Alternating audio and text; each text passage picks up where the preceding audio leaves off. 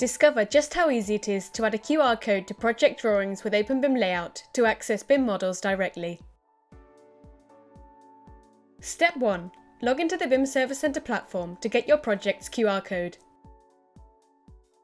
To do this, select one of your projects and, from the 3D viewer, click on Share on the right-hand side of the screen to create and save the QR code.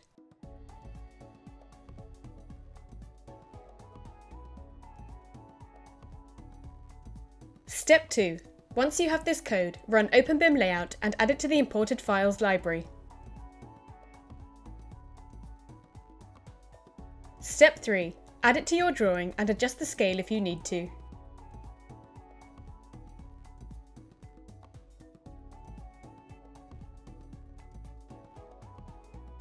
That's it. Now simply scan the QR code to view the BIM model of your project instantly.